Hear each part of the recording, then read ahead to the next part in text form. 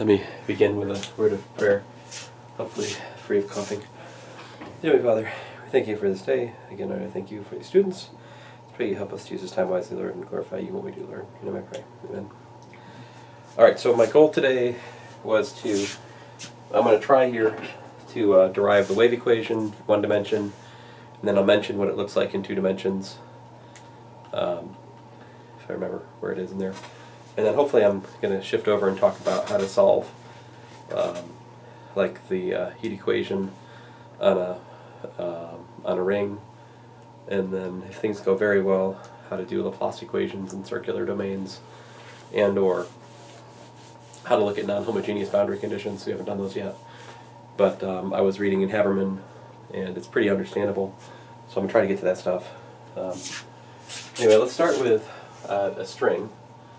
Alright, so here we're considering a string, and so what you do is you consider like a segment of it, you know, like a little segment of it, and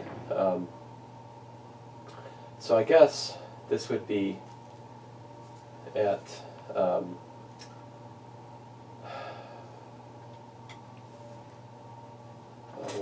I need some language here. So let's say this is x plus delta x, and let's suppose this one's at x. Let me say x naught. And this one over, I don't know. We'll find out if I'm making a mistake here or not. And this is at x. So the idea is I'm just looking, you know, I've got some string, right? And let's say that the y coordinate of the string is, well, y.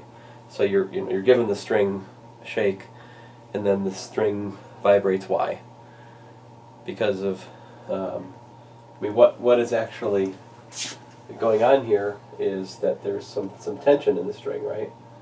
And so if I look at this little bit of the string sort of as a little bit of mass, right? And then I can study the forces on that, and if I do it right, I can explain to you the wave equation.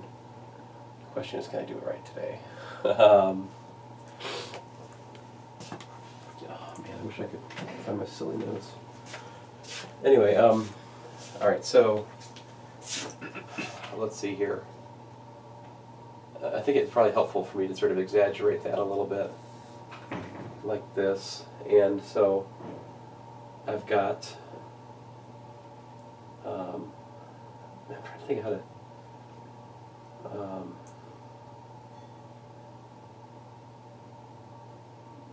tension, right? There's tension pulling this way, and there's tension pulling that way, right?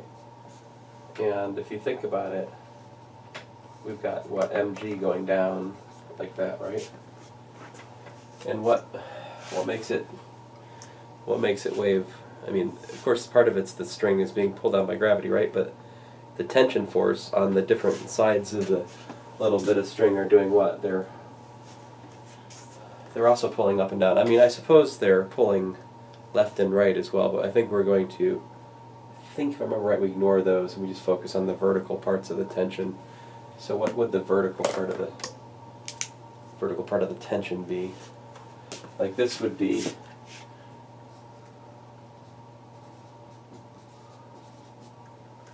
right, whereas that would be x comma y, let's say.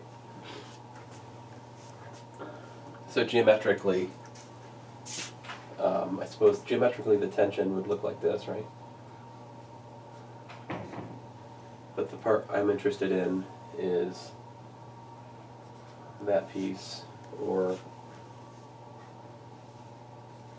over here, this piece. What is it? Yeah.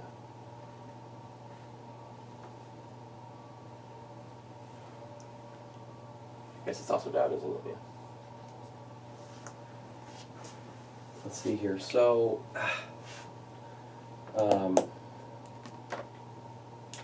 let's see here. I'm trying to think. Golly.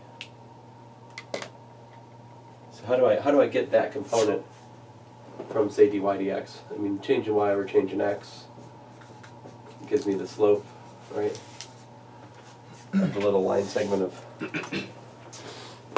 little bit of string, so to speak, right? This piece here.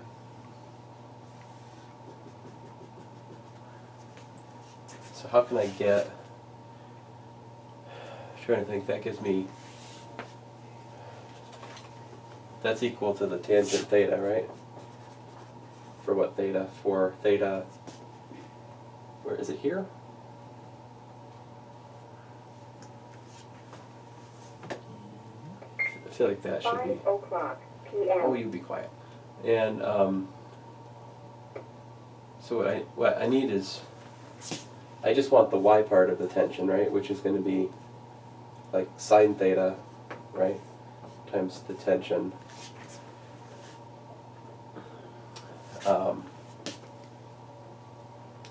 Let's see here. And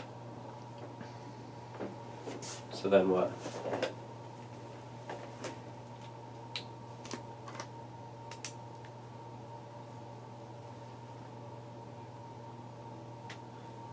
I guess this is oh man.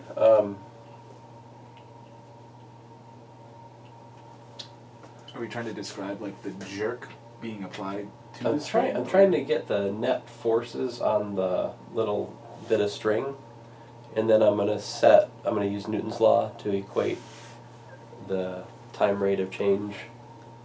I'm gonna look at the vertical forces. Eventually I'm aiming for, d squared y dt squared. The mass is equal to the net force on m in y direction. Right.